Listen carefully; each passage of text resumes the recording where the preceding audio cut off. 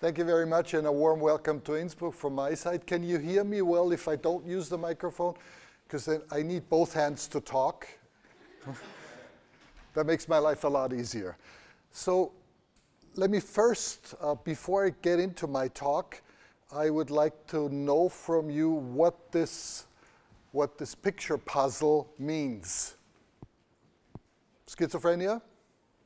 Yeah. Any other thoughts? So I'll make it easy. Okay, this means schizophrenia. Now the reason I'm showing this to you is all of you have fairly quickly recognized it has something to do with schizophrenia, because you can do abstract interpretation of what you see here. A person with schizophrenia would tell you the following. He would look at this and say, well, I see that this could be a pair of skis, and then there is a mountain that's sort of exploding, maybe a volcano, then as a plus sign, then I see the word zoo and a panda bear eating something green, then I see another plus, and then I see P-H-R-E-N, I don't know what that means, another plus sign, and then I see an animal, possibly a donkey, I-A-A-H. All of this is totally correct, of course. But what this person cannot do is link these things together in an abstract way to form the word schizophrenia, which is basically easy for most of the normal functioning brains that hopefully all of us can employ it still at this time of the day. But people with schizophrenia have difficulties in abstract reasoning and abstract thinking. This is the reason I'm always showing this to people who don't have a clinical understanding of the disorder, just to familiarize you with the fact that this is a very complicated disorder. But let me go through, because I figured that for you it may be more interesting to understand that the basic concept of this, which is a very enigmatic, although fascinating disorder, probably the most fascinating disorder in the field of psychiatry. Because most other psychiatric disorders you can more or less relate to. And if you look into yourselves, you can easily relate into anxiety disorders because you've all experienced anxiety at one point or the other, except of course for the real Tyroleans who never experience anxiety in the mountains because they're very tough. You can also experience depression, and you can realize, you can relate to someone who's depressed and sad. You can relate to someone who suffers from a substance use, because sometimes you only want to eat one piece of chocolate, but then you finish the whole bar, unconsciously or consciously. So, but with the syndrome of schizophrenia is something that's very difficult to imagine for someone who doesn't suffer from the disorder itself, even for people like myself who've been around schizophrenia patients for, I don't even want to tell you for how long, not to make me feel too old, but even for me it's still a very strange behavior and a very strange disorder, and that's part of the fascination of it. So I will now, let me see, I'll do this, if I can move it with the remote, theoretically. Here we go. So what is the syndrome of schizophrenia? What's, in a very general overview, the basic concept of schizophrenia? Schizophrenia is a mental disorder or an illness that's characterized by disturbances in basically every aspect of life that you can imagine. Every part of a person with schizophrenia's character and characteristics and personality is affected by the disorder, whether it's emotions, whether it is thinking or cognitive functions, can also be emotional functioning or emotional intelligence, whether it is behavior, whether it is thoughts, whether it's experiences, whether it's sensory experiences. All of these are disturbed in one way or the other by people suffering from the disorder. This is why people sometimes confuse it with a personality disorder, which is something totally different.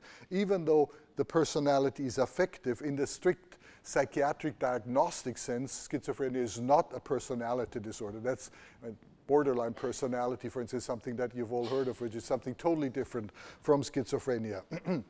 There's a huge range of symptoms, and these are, although there's a common core to most of these symptoms vary greatly inter-individually, not so much intra-individually. Generally, people who start with one part of the syndrome continue with these problems and hardly ever change their symptoms over the course of their lifetimes, but within different individuals, between different individuals rather, that suffer from schizophrenia, there's great variability, which sometimes makes diagnosis a challenge. There are certain subspecific syndrome domains, and I'll go into that in one of the next slides. But very importantly, and I pointed that out on that first riddle slide, is that these people, next to their abnormal perceptions, also have severe cognitive disturbances. Someone with severe schizophrenia, just to give you an understanding, has an intelligence quotient that's about as bad as someone with medium severe Alzheimer's disease. So these people are really disturbed with respect to all their intellectual functions as well. So let me move to those symptoms that are probably most familiar to all of you. If you think schizophrenia, I guess, I'm not polling you again, but I guess most of you would think hallucinations or delusions, paranoid delusions, being followed, being watched over, being influenced by others, experience all of these kind of abnormal experiences. On the other hand, hallucinations, hearing, seeing things that aren't really there. So basically having a sensory perception that's not triggered by any sort of physical stimulus. So these people hear without actually being touched, physically touched in their auditory system. But they still hear voices in the same loudness sometimes, and also in the same quality as you now hear my voice. This is something that's a very common symptom, and this is something that a lot of people relate to the problem with schizophrenia, although about a third of people that suffer from schizophrenia never experience hallucinations or delusions. They experience other parts of the syndrome, which again, I'll point out to you as I go along my presentations. I'm not going to explain to you the basic psychopathology of the definition of delusions, but I think you're all aware of the fact that these are very firmly held beliefs that cannot be corrected by any sort of logical explanation that they're not really true and that they're not reflecting reality. That people really very strongly hold on to these delusions they have, and very often people are deluded insofar as that they feel guided, they feel influenced from the outside. Very often they feel influences from physical matters. It used to be, by the way, it's changed over the years. About 100 years ago, all the people with schizophrenia, not all of them, a lot of them suffered from religious delusions. They felt they were influenced by the Holy Trinity, or that they had a vocation to save and to heal the world and to be prophets in a way. Nowadays, people have fewer religious beliefs and delusions. Nowadays, they're all influenced by computers, by the radio, by television, by Facebook, WhatsApp, what have you. This is the change of the phenomenology, but the basic concept that they're deluded still remains the same. It's just the content that has been moved and has been changed across the years. Then, disorganized speech is a very common phenomenon.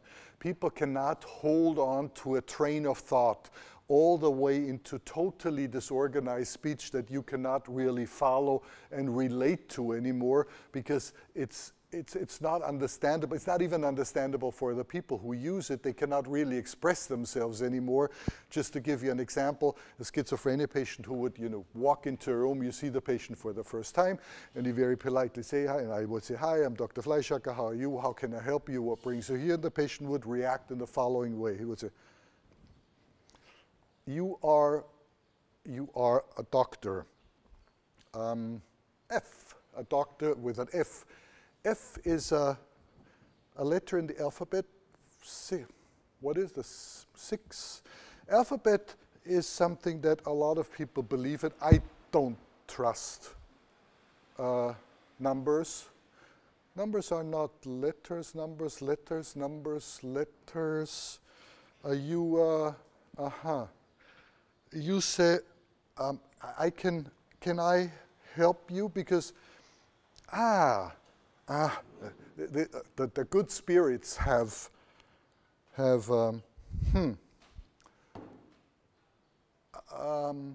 I think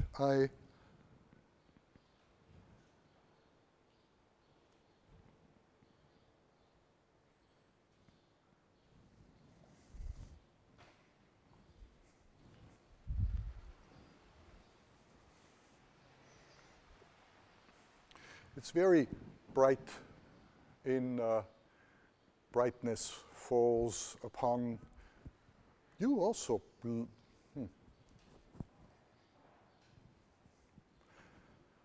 So going back into my role in real life here, this is what a person with an acute episode of schizophrenia might look like. A combination of totally disorganized speech, maybe some intrusive, deluded thoughts, maybe some hallucinations of whatever sensory kind. So it's a very serious, as you can tell, phenomenon. And you can also understand that it's very difficult to relate to a person suffering from schizophrenia if you come from the healthy world. And the basic concept that everybody understands and experiences, these people really appear crazy. By the way, that's something a patient years ago mentioned when I was on call, and it was a similar story as the one that I've just played for you. And that at some point he looked at me and said, "I know, doctor, you think I'm crazy." And then I said, "Yes." And we both had to laugh for about 5 minutes until his pattern of behavior totally changed again and he went back into his psychotic mood. So there are remnants here also of normal personality. This is, by the way, very important also for treatment later, that you play on the resources, on the healthy resources that a lot of these patients still have, despite the fact that they may be very ill and very sick. Sorry? I still cannot understand, because you are doing this diagnosis by talking to the patient, observing his behavior, and you have the ICD-10 to follow. How do you do a differential diagnosis? Like if a patient has delirium and schizophrenia. Yeah. I'll show you in one of the upcoming slides, I'll show you diagnostic criteria for schizophrenia. As in the rest of medicine, also in psychiatry, we have a diagnostic codex where certain symptoms or syndromes are grouped together and then form a diagnosis. And the differential diagnosis between delirium and the schizophrenia is fairly easy. One thing they may have in common, people with delirium, for instance, may also have hallucinations or delusions, but they will not have some of the other symptoms of schizophrenia that I'll come back to. So let me start with discussing a few of these syndrome domains. I've told you about what we call the positive symptoms. So these are hallucinations and delusions mainly, but also some, and I didn't go into detail, some motor behavior changes that these people may have. The concept of negative symptoms is a very important one for the simple reason it's not as obvious as someone who's deluded or has hallucinations.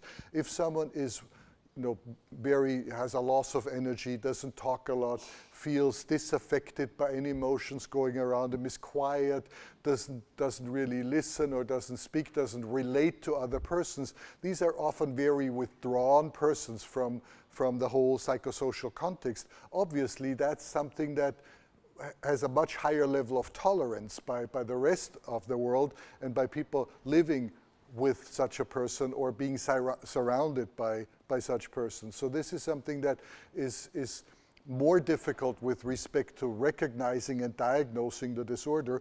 And a lot of cases of schizophrenia which go unrecognized are people who have more negative symptoms than the positive symptoms that I alluded to in the previous presentation. So these are the terms that we use here. Avolition basically is a lack of energy and drive. Alogia means that you talk less, not only from the perspective of the content of the presentation, but also with respect to the speed that people talk to and the amount of words that they produce or the amount of sentences they produce.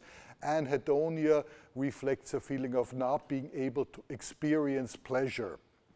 By the way, this is very difficult to differentiate from depression. It's not an easy task. You have to have a lot of clinical experience to understand the difference between mere anhedonia and clear-cut depression, which reflects the blue mood, being sad and hopeless. That's not what these people experience. They just don't experience any sort of positive emotional reinforcement.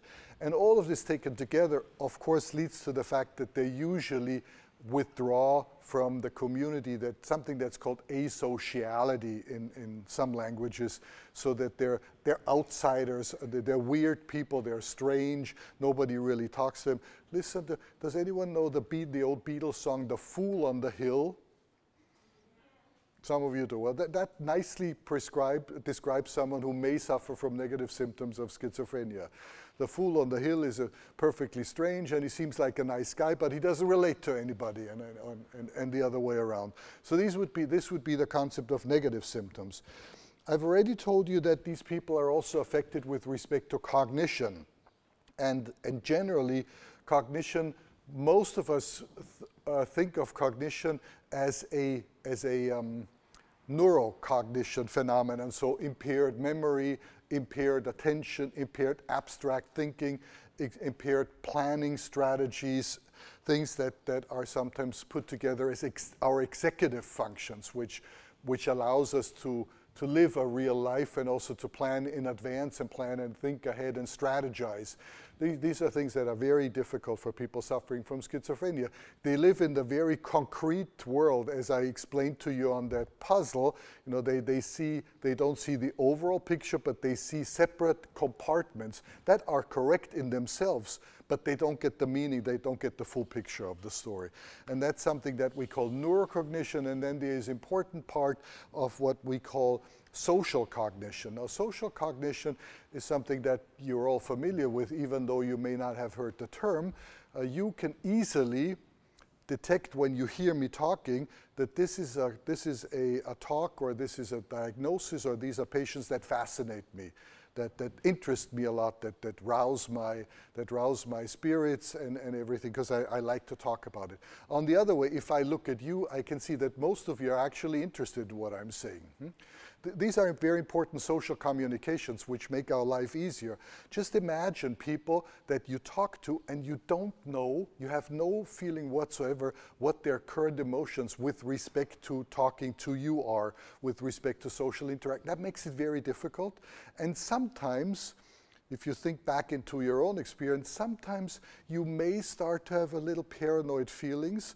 He's always looking at me in this very strange way. Maybe he thinks I'm a fool, I should get out of here, and this is not really a good presentation. It doesn't reach the point, and I'm missing my topic and things like that. So someone who doesn't sort of relate on this emotional perception level makes it very difficult to judge, and some of us may feel insecure, a little anxious, and even may enter in the sort of pseudo-paranoid states when things like that happens. And this is also something that people with schizophrenia experience. For instance, they misinterpret certain emotions. You show them, you've probably seen these emotion perception tests. You get shown pictures of someone who smiles, someone who looks very depressed, someone who's anxious, wide eyes and things like that. When you show pictures of this to schizophrenia patients, they often misjudge the emotions they are seeing. For instance, a very common misjudgment is they misjudge fear for aggression. And you can imagine that's not a good thing, to see someone who is really anxious, but you have the feeling that this person is aggressive. That doesn't make interactions very helpful. And more often than not, people also react in an inconsistent way to the emotions of others for that reason. So this would be the emotional bit of expression or of cognition that these patients have difficulties with. Lack of insight, as at the bottom here, is very common. People who live in their paranoid and deluded worlds, they really live in these worlds. They have no insight that they are deluded or that they are sick, because they think we are all sick, we don't understand it, and we don't get it because we don't have the divine powers of understanding all the global problems of the world. And they only can do that. So they don't have any insight that it's their problem. They often think it's other people's problem, not understanding them. That, as you can imagine, makes treatment very difficult, because how do you motivate someone to be treated if he or she thinks, I'm perfectly okay, you're the person who should be treated? That's something we don't uncommonly hear from people suffering from schizophrenia. These are core symptoms, something that often accompanies these core symptoms in schizophrenia patients are various disturbances of mood. So the anhedonia I explained to you before may actually develop into a real depressed mood, so that they not only are anhedonic, but they are sad, they feel hopeless, they have no positive visions about their future and things like that. They may also be anxious. Remember, misjudging facial emotions from other people may lead to sort of anxiety disorders, but they can also have these euphoric, manic states. They have delusions of grandeur, as explained before. They have the divine commandment from someone to save us all from the perils of an atomic war, which will take place tomorrow morning if this person doesn't go out on the street and heal everybody. So that would be a delusion of grandeur, which you usually see people who are manic, but that also sometimes happens in schizophrenia patients. On the other hand, they can become suicidal, and that's something that's often underappreciated and underestimated even within the community of experienced psychiatrists. The risk for taking their own lives in schizophrenia patients is substantial. About 10% of all people who suffer from that disorder eventually kill themselves. And tragically, it's often the people who do very well on treatment after a first or second episode and go back to an almost normal life, but in realizing that they suffer from a very serious psychiatric disorder, they become so depressed and so hopeless that they take their own lives. This is very, very tragic, and something that we need to be well aware of, that we're not over optimistic when these people do very well after the various different social treatments that we can offer, which I'll come back to as well. So these are just a few of the points of the ancillary syndrome of schizophrenia. Another common misjudgment that lay population, but also other medical doctors or psychologists who are not directly involved in the business, relate to the fact that everybody thinks schizophrenia is a sort of lifelong disorder, and once you fall ill, you stay ill for the rest of your life. That is not true. Thank God that's not true. There's a certain subgroup, albeit very small, of patients who only have one episode, maybe lasting a few months or half a year, or sometimes even longer. But once that episode goes away and is treated well or subsides spontaneously, they never fall ill again. Of course, that's the ideal fate or course of schizophrenia that everybody wants to have. On the other hand, it can be a relapsing disorder, meaning that people have psychotic episodes, they recover from the psychotic episodes after treatment, then they're healthy for a certain period of time, then they go back to falling ill again, usually because they stop treatment. But within the episodes, between the episodes rather, they do okay and they're basically healthy.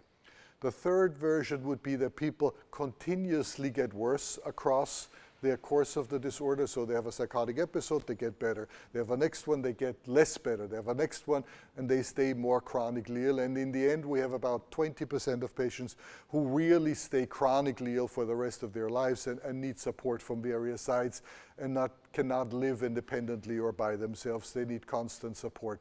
So between those ranges, of course, of the illness, there's a wide variation. Importantly, of course, this is also due to the fact whether or not these people are treated well or not. People who aren't treated well usually suffer from more chronic courses and would be the ones who continuously deteriorate, not always, but often, who continuously deteriorate and stay at a certain level of chronicity after the 5th, 10th, or 15th episode that they have experienced. Now, how common is schizophrenia? What's your guess? What's the lifetime risk of schizophrenia in percentage in the general population? What do you think? 1%. Okay, very good, excellent. Do you get marks or anything for being so smart? Huh? No? Louis, you have to give them marks. Yeah. So it's about 1 in 100 lifetime risk. Now that is pretty high.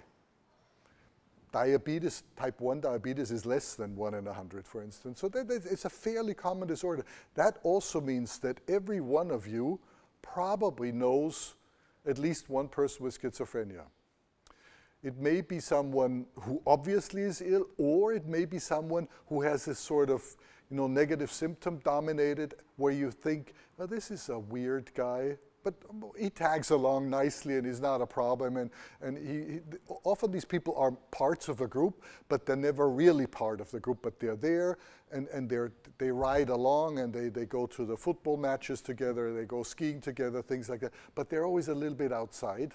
So these could be people suffering from schizophrenia. I remember from my own medical school days, post hoc, there are 2 people that suffer from schizophrenia in my term. One of them I know for sure because after I went into psychiatry, he became my patient. But while we were in medical school together, nobody had the idea that this would be a person with schizophrenia. We just thought he's weird, or to use the modern term, he's strange. And the other was also a colleague. Both of them basically also graduated from medical school, but they were already ill during medical school. So it's more common than most of us would think or believe. So that's what's on that slide. And now I come back to the diagnosis story. Yeah, sure. Is there a difference in the prevalence based on regional or country? No, there isn't. The question was, is there any prevalence with respect to regions or social class, for that matter? It's a disorder that affects people from all classes, by the way, also from both sexes, or if you believe in more than 2 sexes, then in all sexes, all over the world. And we have very good transcultural stories that tell us that the population in, I don't know, Java has the same risk of schizophrenia as the one in the Antarctic or the one in the remote valleys of the Tyrol. Is there a typical age? Yes, there is. There is. I may have it on a slide, or I may not. It's the age range. The highest risk is in the 2nd and 3rd decade of life. And so it's between like 15 and 25. Women generally fall ill 5 years later. Most likely, they are protected by estrogen. Estrogen has an impact also on dopamine production and dopamine output. And since, as you'll hear, schizophrenia is related to disturbances in dopaminergic transmission, that may be a protective factor for females. So they generally fall ill later, but it's about that age range, which also makes it a difficult disorder because it affects people in the prime of their lives, and very often before that, before your whole personality is fully developed, before you finished your studies or school, or before you hold a job, you fall ill. That's much more difficult with respect to rehabilitation than people who are already well trained and maybe socially well adjusted and an integral part of society. So that's an important point here. So basically, in medicine or in psychiatry, you have 2 sets of diagnoses. One is the global one, which comes from the World Health Organization, called ICD, International Classification of Diseases. We're currently still using number 10, but 11 is in development, will probably pop up 1 or 2 years from now, if they keep on track. They already promised it 2 years ago. And the other one is by the American Psychiatric Association, called DSM, Diagnostic and Statistical Manual, and we have a fairly new version that's 2 years old called DSM-5. So these are the 2 concepts that are fairly closely related to each other to be used in diagnosing people suffering from psychiatric disorder. And this very technically tells you what DSM uses as the basis of a diagnosis of schizophrenia. And you start with these A symptoms here, and you'll recognize some of the words from the previous slides that I've described to you, namely delusions and hallucinations, but also these cognitive disturbances, the disorganization syndrome, and the behavior. I didn't discuss catatonia, but if you're interested, I can come back to that, and the negative symptom story. And there are certain criteria. You have to have 2 of those and at least 1 of the first 3 in order to fulfill the diagnosis of schizophrenia. B, we have to rule out any potential somatic reason for such a syndrome. For instance, if you swallow a lot of LSD, you may also have similar symptoms, at least for a brief period of time. There are certain psychomimetic drugs that can produce that syndrome, but also if you have a serious brain tumor or something of that sort, or certain type of epilepsy can mimic some of the symptoms of schizophrenia. Therefore, any potential organic base for the syndrome has to be ruled out before we can make a diagnosis. Our most common issue nowadays is the influence of psychotropic drugs. There are a lot of people who look very schizophrenic, but the basis of their symptom really comes from ingesting all kinds of strange psychotropics.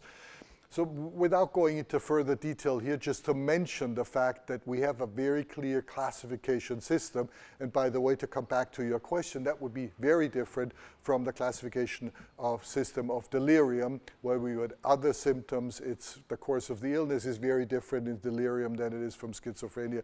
So there are very clear-cut diagnoses, especially if you look over the longer course or longer term of the disorder. Sometimes it's difficult in a first show, first tell diagnosis if you see the patient for the first time, but once you have a history of this patient, it's generally reasonably easy to diagnose. Yeah. Sorry? How accurate is the system in terms of diagnosis? The system is fairly accurate. There are reliability checks for these diagnostic criteria. And for the full-blown syndrome of schizophrenia, if the people are re-diagnosed or diagnosed by others, the diagnosis usually is 80–85% stays the same, which is different from other diagnoses in our field, but that's a fairly accurate and reliable diagnosis, the one on schizophrenia. Now this is a heuristic model of the reasons why people suffer from schizophrenia, and includes, as you can see, a whole lot of factors that contribute to the risk, and lastly, contribute to the outbreak of the disorder. It starts with, as everything, it starts with genetics. There is and I'll show you a slide on the genetic risk. I think the next or the one after that should be. So there is a genetic risk to it. These are prenatal stressors. And then there is some perinatal stresses, for instance, birth complication, gestational complications, or stresses of the woman, of the mother. For instance, if she falls in the second trimenon, there's a slightly higher risk that the child will then 20 years later develop schizophrenia than if she has a healthy pregnancy. So all of these factors together constitute what we call a genetic and an acquired constitutional risk for schizophrenia, a certain vulnerability. Now, mind you, vulnerable children and adolescents are healthy. They're vulnerable, but they don't show any signs or symptoms of the disorder yet. And it's still sort of enigmatic what then triggers the outbreak of the disorder, but usually, and you've heard about that, usually it's in this post-pubertal development period, which for our brain is probably the last point in time when large-scale developments take place and things really change in the brain. You've all heard about the pruning story, that we reduce synapses during our synaptic period, and there's a theory that people with schizophrenia have less pruning, so they have an over-input still in their system, one that we, for economical reason, have sort of gotten rid of because it's not necessary as a grown-up to have so many synaptic connections anymore, because we've learned most of the things that we need to learn to survive. So we downscale for an economical perspective, because then we also need less nutrition, of course, if we have less synapses. So all of this is probably disturbed in schizophrenia patients. Still, these people are healthy. What then happens is all kinds of sort of toxic factors or influences or stressors that affect this still maturing brain. And these can range from serious psychosocial consequences. For instance, it's been shown in the UK that people who are second-generation migrants and live in in very demanding psychosocial circumstances have a higher risk to the disorder. On the other hand, we also know that kids who smoke a lot of pot between the ages of 14 and 18, even if they stop smoking pot, have a higher risk, a 4-fold or 5-fold higher risk to develop schizophrenia later. And that's unrelated to the acute effects of cannabis, obviously. So all of these stressors can then sort of get the whole brain and the information system in the brain in an unbalanced state, and then leads to psychosis. Obviously, this whole complicated model can never be really tested.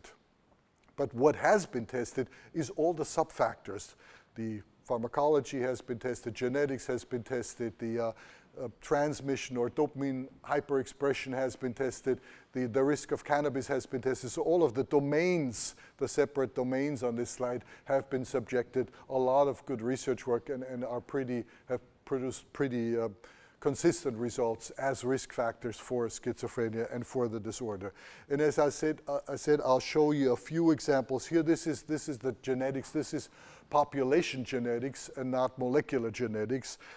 In short, what it tells you is that if you suffer from schizophrenia, the risk that your children will have is 10-fold higher than the children of someone who doesn't suffer from schizophrenia. Now, 10-fold higher sounds pretty scary, doesn't it? On the other hand, remember, there's a 1% risk, and that is enhanced to a 10% risk if you have a schizophrenic mother or father, which still means that 90% of all the kids of mothers or fathers of schizophrenia go away unscathed and don't develop the disorder. So that is the usual inconsistency between absolute and relative risk, and you always have to understand both numbers if you really want to evaluate a real risk factor. The other important part on this slide is monozygotic twins. So twins that share all the genetic information. Now, if schizophrenia were a purely and classic genetic transmitted disorder, we would expect that every monozygotic twin will also develop schizophrenia, which doesn't happen. It's only about 50-50. So 50%, so that's a much higher risk than a regular twin, than a dizygotic twin, but it still tells you that 50%, so half of the monozygotic twins will not develop schizophrenia. So it can not only be genetic, there must be other risk factors as outlined on that stress vulnerability slide I showed you before. Sorry? What means offspring of dual matings? That means that these are twins. These are twins that are not reared by their parents, but are open for adoption, for instance, and grow up in a totally different environment, or twins from different parents also. So they have a different, and that's something that's very interesting. If you have a monozygotic twin, and there are a number of twin studies that are around, because you could say, okay, monozygotic twins have a higher risk because they grow up in the same environment, they grow up with the same parents, so maybe the risk is not a risk that's truly genetic, but it's a risk in the upbringing, in the nurturing of these kids. On the other hand, there are a lot of studies where these kids are adopted away because the mother, for instance, cannot deal with the child, and it's a monozygotic twin who grows up in a totally healthy environment as opposed to his brother or her sister who grows up in a pathogenic environment of a schizophrenic mother. But the risk for these two kids stays the same despite the fact that they grow up in a different environment. Is there evidence for HBA axis influenced schizophrenia, for instance? There is an HBA axis influence on basically everything you can think of. In terms of childhood neglect and I should mention all of these other factors contribute very little to the variance. So for instance, if you are born in the winter, you have a higher risk to develop schizophrenia. But the contribution to the variance is 0.5%, but it's still statistically significant. So you have to be sure of the fact that you don't over-evaluate or over-judge these risk factors. Probably the most powerful and the strongest one is genetics, and the second one that we have most evidence on is the influence of toxic substances like cannabis. These are pretty rock-solid things. Winter births and other things are of less relevance, but contribute to the overall risk. Now let me move into the system that's, yeah. One more question. I find really interesting this increasing risk in spouses of patients. In Spouses of patients. Yeah. It was the second. Yeah, that's because there is something that's called, have you heard the expression assortative mating? It's sort of birds of a feather flock together. So people with schizophrenia tend to have a higher chance of marrying other people who also suffer from schizophrenia. Maybe because they meet in a treatment facility or something of that sort. A lot of the social context of schizophrenia patients is fairly limited, and often it's limited to other people suffering from schizophrenia or similar disorder. That's where that number comes from. So let me move to the dopamine system, because that's a system that's been best researched, and just very briefly reminding you of the important dopaminergic pathways in the brain. They all more or less originate in the midbrain, and they have different projections either into the cortex or into limbic areas or into other midbrain areas. But the most relevant ones for the development of schizophrenia are probably the one that leads into the limbic system, called the mesolimbic pathway, which is most likely hyperactive in schizophrenia patients and is the one that's related to the delusional part and to the hallucinations in people suffering from the disorder. This is a very complicated story. I'm really cutting it short here. And the other important pathway is the one that leads into the cortical areas, called the mesocortical or mesofrontal pathway, originating in the same system, namely around the ventral striatum. And that's probably hypoactive in schizophrenia patients and leads to the whole disorganization process on the disturbances in cognition and also the negative symptoms.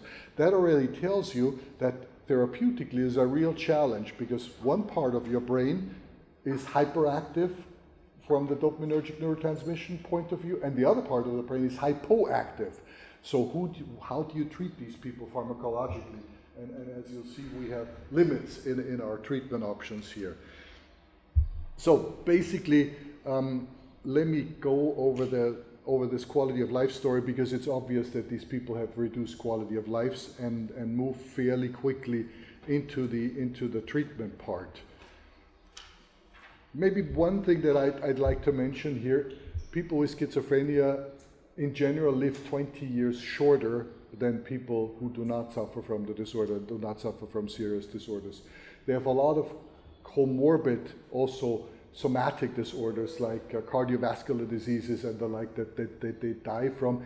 And it's as yet unclear whether that's related to lifestyle or maybe also some genetic comorbidity, for instance, between diabetes and co-inheritance between diabetes and schizophrenia. So this is still open. What we know is that they generally have a very unhealthy lifestyle. They smoke a lot, for instance.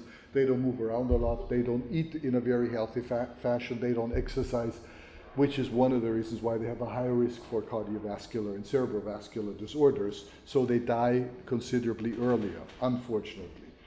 So what about treatment? And with respect to treatment, there's a package of treatments. The basic treatment are antipsychotic drugs, used to be called neuroleptics. These are all drugs that I'll show you that as well, that block dopamine receptors in the midbrain. Very important, and thereby reduce the positive symptoms of schizophrenia. But next to the pharmacological interventions, there are a number of psychosocial interventions which are very important and very relevant, that range from classic psychotherapy into social rehabilitation treatment options that should be offered as a gold standard. People should be offered all of these together, which is not very easy because it's not available in all places in the world. It's expensive, it's complicated, and you have to have a lot of people on a treatment team. So these people should really be managed in specialized treatment or care centers, or at least seen there regularly. What is, just very, very basically, what is the outcome of treating people with antipsychotic drugs? And the outcome is much more positive than most of you have probably thought of. If you diagnose someone with the first episode of schizophrenia fairly early, so within a few months, and start treating this person, with a good combination of drugs and psychosocial treatments, the likelihood that these people will remit from the disorder and will recover, almost fully recover, verges on the 70 to 80% range. So in principle, the schizophrenia has a good prognosis. I say in principle because a lot of the people are not diagnosed early, are not treated early, are not treated sufficiently, and therefore the outcomes are much worse in these patients than in this ideal case that I just described. But in principle, it's a disorder that responds very well to treatment. And importantly, as you've seen, that it has a relapsing course, that these relapses can be reduced considerably and effectively by continuous antipsychotic treatment. So if I showed you on that slide that 80% of all people that suffer from disorders have relapses, if you treated all of these 80% with antipsychotic drugs continuously, you could reduce the relapse risk to about 20%. These are pretty good numbers, and our colleagues in other fields of medicine struggle to reach numbers of that optimistic outcome. And if you look at the effects of psychotropic drugs overall, you find that these effects are at least as good, if not better, than the effects of all kinds of other medications that people in internal medicine, neurology, dermatology, or what have you used. So it's a real prejudice that all our drugs are only sedating and placebos. These drugs are very effective and are specifically effective against certain symptoms or certain illnesses that we diagnose. So how do these drugs work and what happens? And I come back to dopamine in these various systems. In this case, I used the mesolimbic pathway where I said the hallucinations originate. What happens there is that they're under stress. These symptoms express and also express more dopamine than in healthy normal volunteers, and there's a dopaminergic overflow then, and there's increased there's a hyperexcitability in dopaminergic receptors. So obviously what you can do is you try to reduce this by blocking postsynaptic dopamine receptors. This is what almost all of the drugs that we're currently using do, thereby reducing the communication and the transmission between pre- and postsynaptic dopaminergic neurons. And through this, you reduce the symptoms or eliminate the symptoms of people suffering from the disorder. Now, this is just a list of antipsychotics that are currently available. And again, I just wanted to show you that they're loosely grouped into generations. The first generations were developed in the 50s. The second generation were developed in the 70s, last decade, obviously. And the newest ones have come up to approval in the past 1 or 2 years. So that's that's just a list of drugs. What do these drugs do well, and what do they not do so well? What they do well is they reduce hallucinations and delusions. What they don't do so well is reduce negative symptoms and cognition. Again, going back to the pathophysiology of dopamine noradrenergic transmission that I explained to you before, this of course is obvious and clear, and this is the big challenge that we're currently facing, to develop medications that sort of cover the whole spectrum nicely and well without leading to too many side effects and adverse events. And again, with respect to drug safety, just focus on the top symptoms here, because these are so typical for antipsychotic drugs. Also, if you think pathophysiology, fairly logical. Which illness is the one where people have less dopamine than the rest of us? And that's Parkinson's, where dopaminergic syndrome synapses degenerate, or dopaminergic neurons rather degenerate. Therefore, if we block dopamine receptors via drugs, what you have is a certain risk of a Parkinsonian syndrome, an iatrogenic Parkinsonian syndrome. So you used to, when I studied in psychiatry, our wards all looked covered by patients that walked like this. This is totally changed now with the new medications, which have a much lower risk to induce these motor syndromes. By the way, they're all reversible when you stop the medication.